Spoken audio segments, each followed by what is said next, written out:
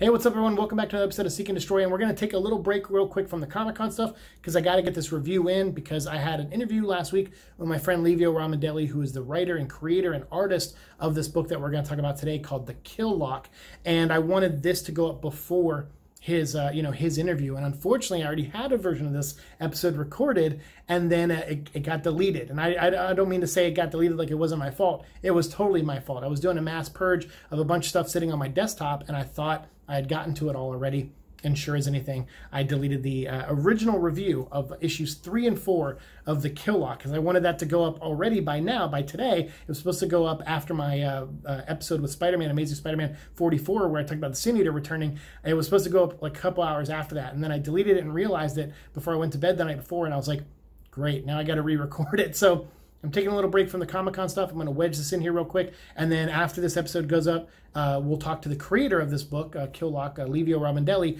We'll talk to him in I guess I'll make it Transformers Till All Are One episode, because we do talk about Transformers in that as well. So that'll be coming up on my Till All Are One. It'll be the next episode of that. So you'll see that going up in the next day or two after this goes up. So yeah, I'm recording a bunch today, back to back to back. So I'm going to try to get all up as fast as I can. So thank you guys for your patience. And yes, for Kill Lock, this, you already did the, I did the episode for where I reviewed issues 1 and 2, and I'll put a link to that down below if you want to go check it out and watch that before you watch this one. And also, please go buy this book. You can get them digitally right now. I think they're $1.99 for the first 4 issues. I think $3.99 for issue 5, or maybe it recently dropped to $1.99. I can't remember, because usually after a month on Comixology, books tend to drop, down to $2. Not all books. I wish there were some. I wish I'm waiting for them to drop. They've been like Ravencroft issues that are the Sabretooth Dracula and ones that came out, the one-shots. Those are still $5. I'm like, come on, man, drop to $1.99 or $2.99 at least. So yeah, I guess not. But now that the trade's out, maybe they will. But for this one, for Kill Lock, we talked about issues 1 and 2, and I think it's a great idea. What Levio's doing here is he's, going with familiar territory to him, which is robots. It's definitely his strength. He draws amazing robots, or people in armor, like the Stormtroopers or Darth Vader and stuff. Like, you should see his artwork. It's amazing. I'm sure you have. And if you haven't, go pick up some of his Transformer work. Go pick up some of his prints at conventions or on his website if you can, get some there. Get him to do a commission or sketch for you. He's amazing. Or, pick up Kill Lock. Please do. It's issue 6 comes out like very soon. I think next week. As I'm recording this, it'll be next Wednesday, so like the 29th of August, or 29th of July, I'm sorry. And yeah, please pick it up. Issue 6 is coming out soon, so catch up now and read it. It's so good. And the first 2 issues basically set up kind of the world. It's a 6-issue miniseries, so it's the first act, right, of the story. And you get introduced to your 4 characters. There's 4 robots called the Artisan is the main robot. He's like a serial killer robot. He's like a doctor, kind of like a medic robot or something like that. He's supposed to help and take care of people, but he goes psycho and he kills a bunch of people, so he's the Artisan. Then you have the Wraith, who is the loyal soldier. He's giant, like a mountain-sized, 10-foot tall robot, but he has lost his way, or he's loyal to a fault, killed the wrong person, so now he's being punished along with the serial killer robot, the Artisan. Then there's also the Kid, who we don't know much about, but it looks like a robot that wasn't built properly, so it's being discarded, and they just consider it worth killing, I guess. So even though it's a kid, but it's a machine, and a lot of the machines that build these other machines just think of everything as a machine. They don't think about the individuality of them or the soul of them, I guess. So the Kid's locked in, or maybe they do, and they're just okay with punishing him this way. So you have the Kid there, so we don't know what their crime is other than just being built wrong or born wrong or something. Then you have the Laborer, who's the guy who's like the 9-to-5 worker type, holds open a lift so that way, or almost like a hatch or something, so that way ships can fly out.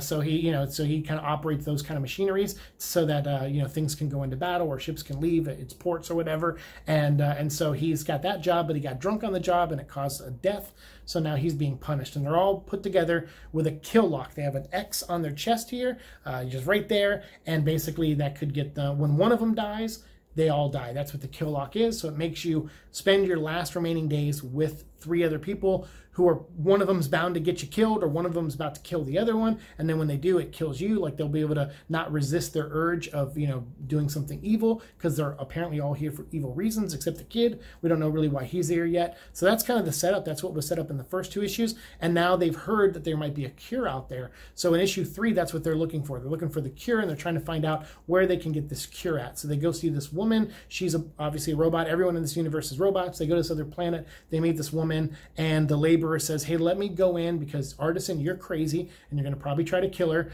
And then so you stay here with the kid. The Wraith is like, yeah, we're on a planet that I once helped wipe out. And so he's like, I'm going to go walk around for a little bit. And he runs into an old hermit robot. And the old hermit robot kind of doesn't remember him directly, but he remembers the Wraith's race. He's like, oh yeah, you guys came here and destroyed this place. This used to be a beautiful, you know, planet, and you guys came and wiped it all out because you were ordered to. And so don't think you have a friend in me just because you helped me take my groceries home. And the Wraith was like, no, I understand. You know, I was just taking a walk and I saw you needed help, so I thought I'd help. And he's like, all right, but you're not forgiven. And so the Wraith is kind of having his moment there in this issue, which was very touching. I thought that was a good moment, and makes him feel like maybe he doesn't have a way out of this, or maybe he doesn't deserve one. So I thought that was cool character stuff there that Levio did. Then you have the kid is sticking behind with the Artisan, which is the worst babysitter in the world. So the Artisan, they see other robots that have the mark of the kill lock, and they see 3 robots. Like, wait, there's only 3 of you, because it's an X, so each point is, you know, for 4. So like, where's your 4th one? And they were like, oh, he's up on the moon. He fell in love with some woman, and he wanted to spend his last days with her. So we're just down here, you know, trying to stay alive and keep each other fed and everything. And so we have some extra food and alcohol if you guys want to join us. And he goes, oh, you have a kid with you. They're like, what's up with that? And the Artisan's like, yeah, I brought the kid here to teach him a lesson and show him what happens when one of us dies, because I don't think he fully grasps the situation, because he keeps wandering off and being a nosy kid, and I think he's going to get killed, and then that means I'll die and the others will die. And he goes, so I'm here to show him, you know, what happens when we die. And he goes, what do you mean? And then the Artisan pokes out the eyes of one of the robots and kills them, and then flames and fire melt out of the robot's face, and then the other 2 die. And then, almost like in a beat for comedy, like really dark gallows humor comedy, Levio teleports us to the moon, and you see the guy embracing with, you know, the 4th robot holding the girl and saying, like, I'm so glad I decided to stay here with you and spend these moments with you. I love you. Maybe we can run away together and be married and happy. And then the guy's face melts in front of her, and she's like, ah, and she runs off. So that guy died. So now the Artisan showed the kid, here's what happens when we die. Our faces melt off, and we get, we get killed, obviously. So now you know this is what is our fate if we don't get this cure and get this to work. So when the laborer fails to get the cure from the lady and get the information he needs, the Artisan goes, you know what, I'll go talk to her. And they're like, please don't kill her. She's just doing her job. And she's told, and the laborer tried to say, like, hey, we have a kid with us, but the lady wasn't really paying attention, or he never got the right words out, or didn't say it properly, or because she shut him down so quickly. So the Artisan goes in, and you think, oh my God, he's going to kill her. He's going to do something. And so he tells her, like, you have one chance to tell me what I want to know. And she's like, I'm not gonna. And he's like, well, then I'll kill you, and I'll do this to you, and I'll do that. And she goes, you think you're the only Artisan who's ever threatened me to try to get this cure? And she goes, fine, you know what? Just because I want to see what happens to you when you go find this cure, I'll tell you where it is. It's on this planet at these coordinates. And she goes, and by the way, you're not the only Artisan I've dealt with that has a kill lock. You're not special. So that, sets in with the Artisan, because he's this arrogant serial killer type, and he just killed a bunch of robots just to prove a point to a little kid, no less. So he takes that information, and he goes back. He says, look, here's where the planet is. So in issue 4, they go to this planet, and there's impending doom there, because when we see the planet, there's these giant, like 30-foot robots, like sentinels, that are waiting for them. And the woman who gives the coordinates, she calls the planet. She says she sees the kid walking with the other 3 robots. She goes, oh my God, they really did have a kid with them. Holy crap. So she calls and she says, please, I'm sending you 4 people, but they have a kid with them. I didn't realize that. Whatever, like, please don't kill them. I'll owe you one. Just let this one group go, and I'll send you another group. And the person she's talking to is like, no, you took too long to send this group. We need to eat, we need to feed, we need to kill. So no, we're gonna, because it's 4, that's what we find out when we go to the planet. It's another 4 robots. They have the kill lock too. So they're not actually a cure. What they do is anyone who comes to them looking for the cure, they feed their sick desires to kill, because that's why they all have the kill lock on them. They've all been murderers to some degree or done some kind of crime. So this is their way of killing without killing each other. So they just let groups get sent to them, and they kill the groups.